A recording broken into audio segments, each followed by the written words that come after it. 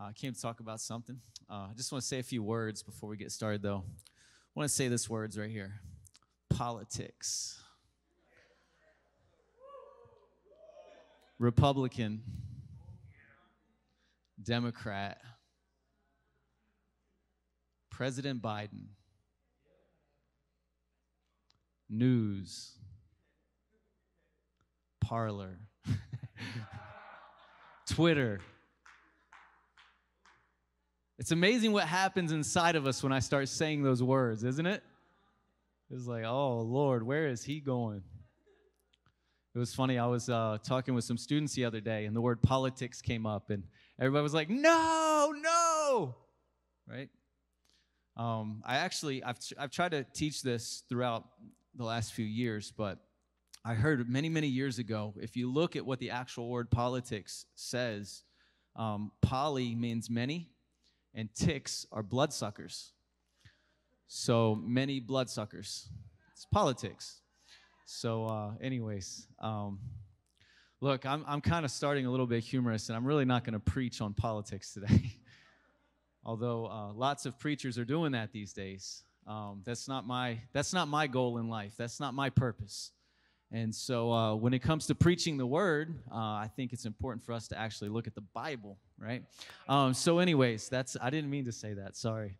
But I don't know about you. I can't wait for all of this political stuff to just go away. But I've come to realize it doesn't seem like it's going to anytime soon. So I then began to evaluate just my life and my interaction with things in the political spectrum and just this last season of life on just the frustration and the discouragement and the different things that I see looking from the outside. And it became real apparent to me that there's got to be a better way for us to function through life than to just get lost in all these debates and discussions and arguments and divisions and all of that different stuff. And I really felt like the Lord illuminated a truth to me that I want to share with you today. And that is that if we want to navigate, not just through this season, but through every season of our life, we need the wisdom of God. Okay? Because the wisdom of God will help you navigate through anything that comes your way. And so the question then becomes, how do we lean on the wisdom of God? And that's what I want to share with you today. Let's look at 1 Corinthians chapter 2. Thank you.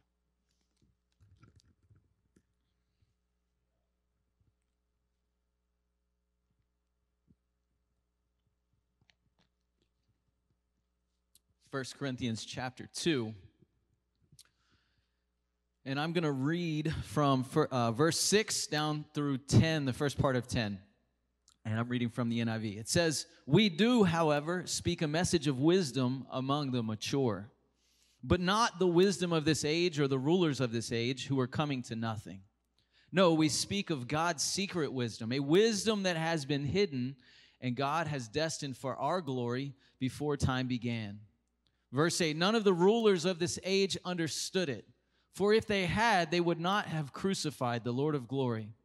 However, as it is written, no eye has seen, no ear has heard, no mind has conceived what God has prepared for those who love him." In the beginning of verse 10 says, "But God has revealed it to us by his Spirit."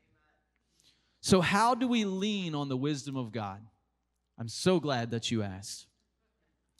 Listen, the first thing I want to point out in this scripture is found in verse 6. And it's this simple truth right here. Just because you go to church doesn't mean you're leaning on the wisdom of God. If you look at the people that it illuminates in this passage, verse 6, it says, "We do, however, speak a message of wisdom among the mature, and not the wisdom of this age or of the rulers of this age." So the mature are those who live by the wisdom of God, who see things through God's perspective. And the rulers of this age tend to go with the flow, tend to do what seems right in their own eyes, and it leads to nothing. What's interesting about this book of Corinthians is Paul is specifically dealing with problems in the church. I've taught Corinthians and Thessalonians over the last few years, and I love the concepts in there because it's so applicable to today. It's like you can read that and you can say, man, I can see how same spirit is manifesting in the church today. And so if you look in chapter 1, it's amazing. This is awesome right here, because Paul is rebuking them because they're divisive over who they seem to be following. Wow. Facebook wasn't the original one that invented following. Okay? But Paul's rebuking them. He's saying, look, it doesn't matter who you follow, because it's not about who you follow. It's about Jesus. Right? And he's rebuking them for their perspectives and who they seem to be coming into agreement with. Then what's interesting, if you look even in later in chapter 1, he's rebuking them for following the customs of the world in the way that they minister and the way that they deal with people, the rhetoric that was used in that day. He's saying, look, it's not about all of that. Even in chapter 2, as it starts off, he says, look, I didn't come to you with eloquence or superior wisdom, which was how people would typically do talks and do sermons in that day. But he says, look, all I came to do was demonstrate the Spirit of God to you. Then in chapter 3, it's so blunt and so transparent. He says, look, I couldn't even address you guys as spiritual. I had to address you as worldly because of the jealousy and the divisions and the backbiting and the hatred and the animosity that you have towards each other. I'm describing what's going on in our society right now, even in the church. And Paul's saying, I can't even address you as spiritual. You're acting like mere men. You're acting like everybody else. You're not acting like Jesus Christ bought you with a price. You're not acting like He redeemed you. You're not acting like you have the Spirit of God living inside of you. Can I be transparent with you just for a moment? Thank you. Look, I don't know that I've done the best job navigating through this last season.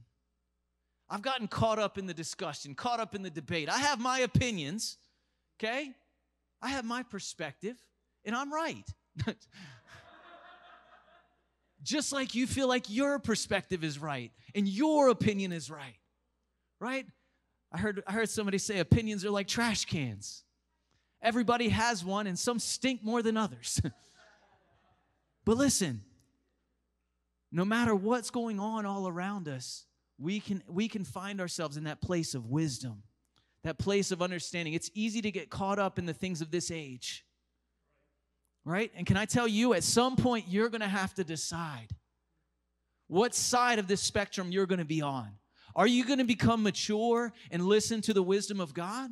Or are you going to continue living like everyone else in this age and arguing and debating and fighting and trying to prove your point? What's interesting about that verse 6, it says, it's coming to nothing, right? It's pretty much pointless for us to get in those debates. Because the reality is, no matter how ingrained you get in the conversation or the discussion, there's always going to be another facet. And I've seen it. I've fallen into that. As I said, I've gotten involved in, looking at the news, and it's like you wait for the next story to come out. You wait for the next perspective to come forward so that you can prove more of your point. But the reality is there's always going to be another perspective. There's always going to be another point to make. We're never going to be satisfied in that type of system. But man, can I tell you, it is satisfying when you start to pursue the wisdom of God. Because He'll give you a perspective that trumps everything. There's no pun intended there. So I ask again, how do we lean on the wisdom of God? My second point today is we need to realize the wisdom of God will keep you from making poor choices. Listen to verse 8. It says, none of the rulers of this age understood it. For if they had, they would not have crucified the Lord of glory. Think about the scene here. You have these religious leaders, the religious elite. And they are coming against Jesus for His seemingly blasphemous talk against God. Who are you that you say you're the Son of God? Nobody can be the Son of God, right? They're attacking Jesus. And then what happens is Their ignorance to the voice of God inevitably caused them to come against Jesus in such a way that they led him to the cross. They crucified Jesus. Listen to what it says in John chapter 5, verse 39 and 40. It kind of gives us a picture of their mentality. It says, these religious leaders, it says, you study the scriptures diligently because you think that in them you have eternal life. These are the very scriptures that testify about me, yet you refuse to come to me and have life. They were studying the scriptures in a natural way and missing out on the wisdom of God. I must warn you, my friends. I have this amazing fear that here at Bible college, we can do the same thing. We can study the scriptures every day, all day, from a merely natural perspective, and we can miss Jesus. We can miss the wisdom of God. I appreciate prayer. I appreciate that place of intimacy. It goes beyond the classroom. It goes beyond the chapel service. It goes beyond all the daily routines. We heard a great message on that Tuesday about making that decision to make the one thing the one thing.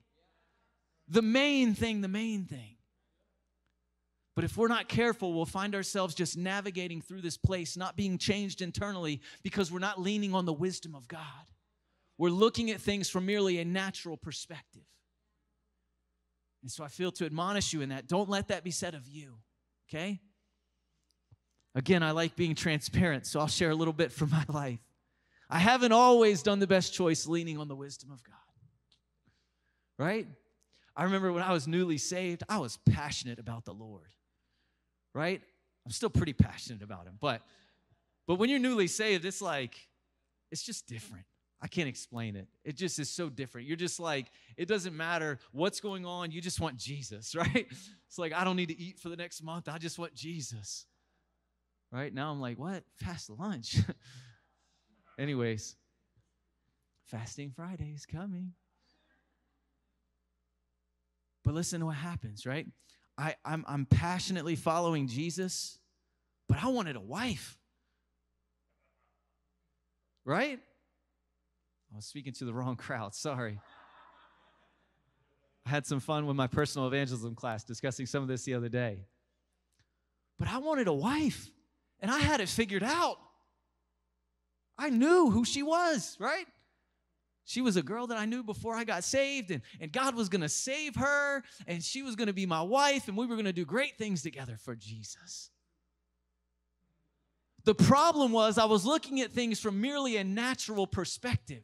I was basing my decision on hair color and personality and how she made me feel inside, not on the wisdom of God. And I thank God that he didn't let me marry that girl. I thank God. Oh, man. A buddy of mine who I was hanging out with at that time, he asked me just recently, within the last year or two, he's like, aren't you glad you didn't marry her? I said, brother, you don't even know. And I thank God for the wife that the Lord brought me by his wisdom. Because there were qualities and characteristics in her that I didn't even know I needed in my life. And I'm glad. And I'll tell you this, and I said this to my class the other day, and I'll say it to you. I don't think God will make it some confusing thing for you to find who your spouse is. I think we make it confusing because we want to look at it in the natural. But if we will simply look to him and say, God, what's your plan for my life? Then I think he'll make it so clear. Because as I said in class the other day, and as I'll say now, that's like the second most important decision you'll make in your life. Right? Who you pick as a spouse. And listen, you are at a critical place in your life. You're in the process right now of making decisions that are going to ultimately affect how you spend the rest of your life. What type of ministry you're going to go into. Maybe where you're going to minister, what region, what geographic place that God's calling you to. Maybe who you're going to minister with in that place. And I plead with you, get the wisdom of God in those decisions. My dad always said, if you want to experience hell on earth, marry the wrong person. I don't know. I didn't. Come on. But I've seen a few people, right? I have some stories I could share with you. I can't help but think about the writer of Proverbs right now. The book of Proverbs, what a great place to look for wisdom. Proverbs chapter 1, it says wisdom is calling aloud from the streets. Come to me. Come to me. There's a plea from not just wisdom, but from the Spirit of God that's saying, please search me out.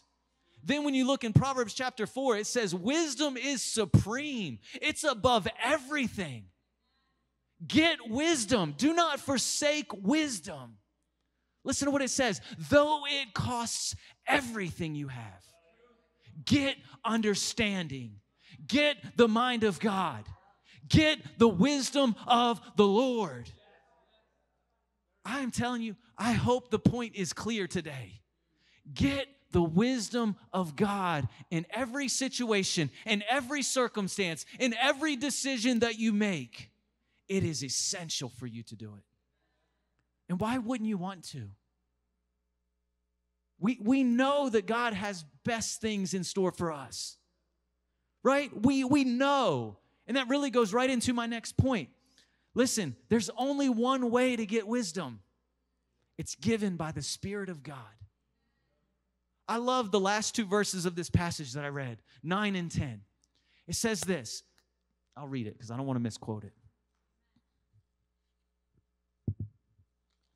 It says this. It says, no eye has seen, nor ear heard, no mind has conceived what God has prepared for those who love him. Verse 10, but God has revealed it to us by his Spirit. I've heard so many preachers over the years say, oh, we can't even fathom the things that God has for us. Yes, you can. People of old, this scripture is actually talking about, it's some quotes from the different Old Testament places that's saying, look, for years and years and generations, people couldn't actually understand the wisdom of God. They couldn't actually understand it because it was a mystery. It was something that was hidden from them. But now, right? But now that Jesus Christ died on the cross and he rose from the dead and he gave us his Holy Spirit, we have access to the wisdom of God. And there's no excuse any longer why we can't seek his will and his plan. What I find interesting about this verse is that it says, no eye has seen or ear heard or nor entered into the mind. In other words, what he's saying is we can't look at it in the natural. We can't say, oh, this looks like a good idea. She looks like a good wife. Oh, I hear this sounds like a good opportunity. This makes sense to my mind. Sure. No, he's saying we can't understand it that way. I've often found how many times the wisdom of God doesn't make sense. When I think I got it figured out, it's probably not the right way. Right? It's good preaching right here, by the way. Can I be transparent one more time? Listen, over the years, I've had plenty of opportunities to do other things. I've had different opportunities to take churches and different things, and there was one in particular I was really considering. Listen to me. It looked like a really good opportunity. What I was hearing sounded good. And I even began to make sense of it in my mind. But thank God for his wisdom. Can I encourage you with something else real quick? Thank you. I don't know why I asked, but it's just polite, I guess. Oftentimes in those situations, the wisdom of God may come through someone else's voice. And I remember in a situation, Pastor Dreyer and I sat down on his couch. I said, Pastor Dreyer, I'm torn. This is what seems to be right, but inside there's this thing that doesn't seem right. And I'm trying to process because I think this is it, but I'm questioning it. And he said, wow, that does seem like a really good idea, really good opportunity. And these words that he said, never forget them. But has God released you from where you're at now? That was the wisdom of God. Because all the time I was looking for this next thing and this elusive, I don't know, ministry opportunity or whatever it was. I mean, we're kind of ingrained to think that way here at Bible College, right? It's like you're going to graduate school and then you're going to go off and do great things for Jesus. I just didn't go off and do them. I just stayed here and did them, right? But, and I never had this distinct calling, thou shalt be a Bible college teacher and a director of student life, right? I never had that.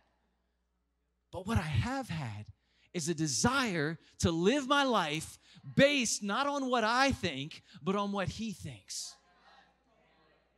And I'm telling you what, it's been the most fulfilling ride. And that moment when I got that revelation that this was the wisdom of God, it was all the weight that was on my shoulders from that decision that I had to make and I was trying to make in my own understanding, it just dissipated. And I just had such a peace in my heart that this was the will of God for my life. And so I said, you know what, God? Now I'm like, it doesn't matter what position I get, I'm here. He's going to have to make it really clear if he wants me to do something else. And I submit to you, that's the wisdom of God. Amen? And listen, you have to choose to seek the wisdom of God. And it only comes by the Spirit. I had this phrase, it's kind of corny, but I'm going to say it anyways. Listen, you are not going to get his advice if all you do is spend time on your device. It's not likely going to happen. Because listen, that device is filled with all the other voices and all the other things in the natural realm. But God, I'm telling you, if you will take some time this month in February to disconnect just a little bit, can I some of you, maybe that 10-minute prayer time in the morning, don't even bring your phone. I know we want to listen to music. We want to do stuff. Listen, I do it all the time. Guilty. I'm like washing the dishes and I'm like putting something on YouTube in my ear so I can listen to it while I'm doing the dishes, while I'm doing some menial tasks, while I'm taking stuff to the attic, which is a trek. Anyways, but the reality is like I'm being challenged by the Lord recently just to disconnect a little bit, just to not surround myself with so many of the other voices that seem to be feeding this thing that makes sense. As I bring this to a close today, I don't know if a worship team could help me. Can you guys do that medley you did? Man, it was about to be glorious. It was glorious in here, but it was about to be more glorious. We should have just stayed there. I'm serious. I was like, God, give John wisdom. That was a hard place, brother. Dude, that's a hard place to be, man. When God's on the verge of just doing something, it's like, what do I do? And I get it, brother. I get it. I was praying for you. But yeah, man, I just want to ask you today, are you leaning on the wisdom of God? And it's not just because you came to Bible college or you go to church, right? Just because you go to church doesn't mean wisdom is just going to fall in your lap. Sometimes it will. I'll tell you what happened today. Wisdom made itself plain to you through Kathy's words. That was a word from the Lord. That was wisdom that was released to us. I wasn't expecting that. I wasn't praying for that. I wasn't believing God for some supernatural wisdom like that to be revealed today. But she said the Holy Spirit wants to use you to bring breakthrough to people's lives. Get a hold of that revelation. That's wisdom. You're trying to fix them. You're trying to help them. You got loved ones you care about. You want to see saved?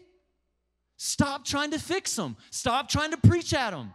Start praying in a double portion of the Holy Ghost and see breakthrough come to their life. That's the wisdom of God. That doesn't make sense. I thought I could fix them. I thought if I just shared that one post with them on Facebook, it would work. It ain't worked yet. But the wisdom of God says, pray. Wow. Deep, most deep thing you'll hear all day. Pray. So just because we're going to church, just because we're in Bible college, doesn't mean necessarily wisdom's going to fall on our lap. Maybe you've been evaluating your choices. Maybe you're realizing, you know what? I'm not making the best choices in my life. And this wisdom thing, that might help me out. Listen, please don't feel like you have to fix your choices before you get the wisdom of God.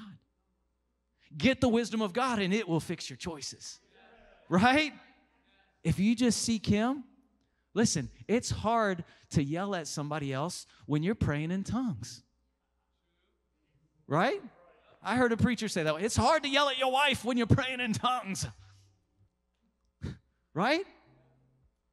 It's hard to sin when you're praying in tongues. Right?